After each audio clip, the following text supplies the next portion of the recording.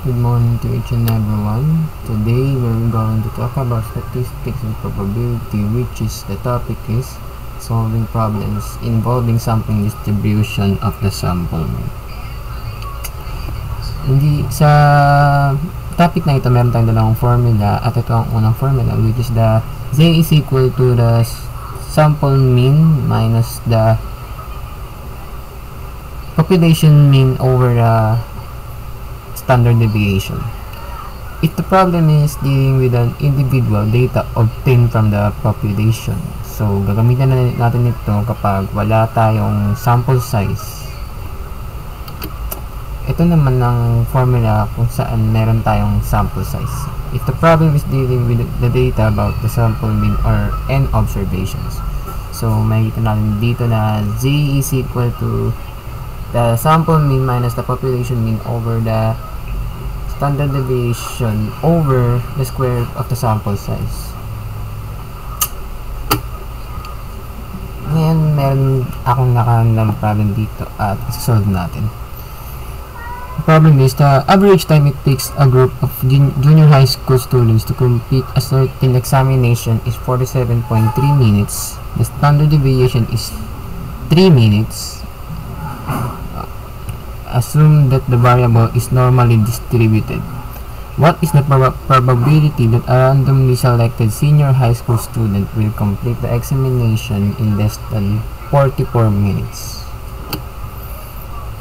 So, meron tayong step by step dito. Ang step 1 ay write the given data.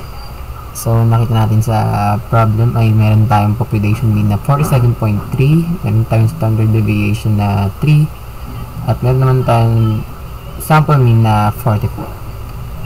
Since wala tayong sample size, ano ang inihingi na ito? P quantity of X is less than 44. Since wala tayong sample size, ito ang gagamitin natin formula. Z is equal to the population mean, the sample mean minus the population mean over the standard deviation. So, kapag kinompute na natin to, substitute natin ang mga given. So, 44 minus 47.3 over 3 is equal to negative 1.1. At kung hahanapin natin sa C table ang area ng 1.1 ay makukuha natin ang 0.3643. So, ang hinahanap natin ay X is less than 44. So, kapag ganun, since negative ang 1.1 at sinasabi ang hinahanap ay less than, isusubtract natin ang area natin sa 0.5. So, 0.5 minus 0.3643 is equal to 0.1357.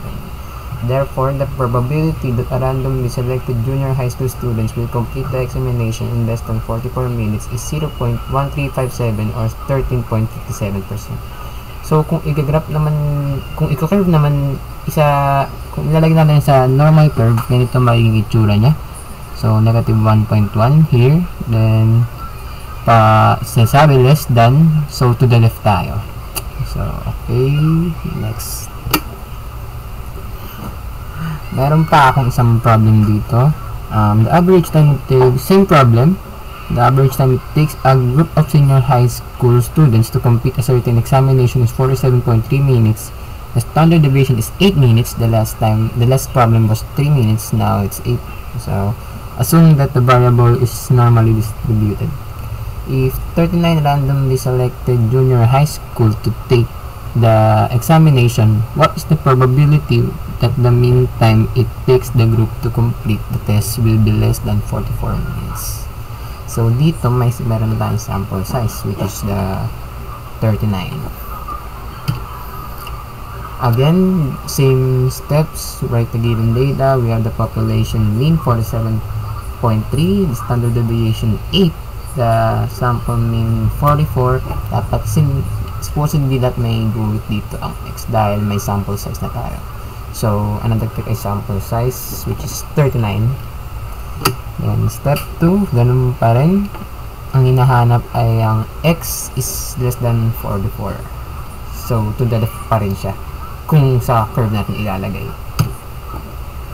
identify the formula to be used. Since may sample size na tayo, gagawin natin ay z is equal to the sample mean minus the population mean over the standard deviation over the square root of the sample size.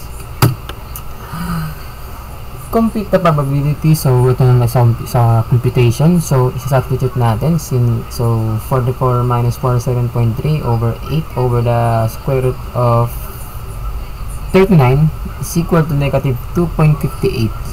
Negative 2.58 kapag hinanap natin ang area niya sa C-table, makikita natin ang 0.4951. Since hinahanap ay x is less than 44 pa rin, and negative ang nakuha natin sagot. So, i-minus natin ang area natin is 0.5 ulit. So, 0.5 minus 0.4951 is equal to 0.0049. Therefore, the probability that 39 randomly selected junior high school students will complete the test in less than 45 minutes is 0.0049 or 0.49%. So, kung ilalagay natin yan sa curve, nakikita natin dito na yung itong line na to nasa 2.58 siya, negative 2.58, at since sinabi ay less than, pababa naman, tutuloy pa rin siya. So last example, the average time it takes a group of senior high school students to complete a certain examination is 47.3 minutes. The standard deviation is 8 minutes. Assume that the variable is normally distributed. Since pare-pare ng tanong, ng problem, iba naman ang tanong. If 29 randomly selected grade 6 students take the examination, what is the probability that the mean time it takes the group to complete the test will be more than 44 minutes? So, step 1 ulit, write the given data. The population mean is 47.3. The standard deviation is 8. The sample mean is equal to 44. The sample size is 29.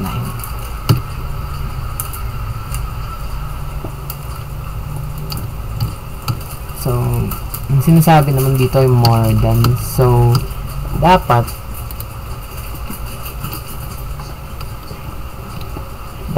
ito ay nakabaliktad at magiging x is greater than 44. So without that, the step 3 is identify the formula to be used. So since may sample size pa rin tayo, ganun pa rin, z is equal to the sample mean minus the population mean over the standard deviation over the square root of the sample size. Step for complete the probability ulit, substitute natin yung mga given. So 44 minus 47.3 over 8 over the square root of 29 is equal to negative 2.22. And if we find the area of the 2.22 sa z table, makukuha natin ang 0.4868. So ang sinasabi, ang hinahanap naman dito ay ang x is greater than 44. So kung negative yung nakuha nating z score and hinahanap ay more than, i-add na naman natin sa 0.5.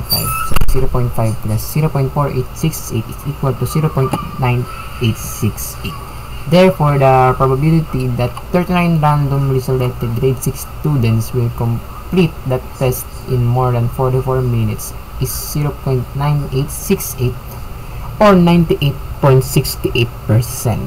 So, kung ilalagay natin yan sa curve, ito ang magiging nakakalabasan niya. Nakikita natin dito sa inline na to, nasa 2.22 siya, and more than negative 2.22. Kaya ito yung shaded type dapat. So that's all. Thank you for listening and hope you learned something today. Thank you very much.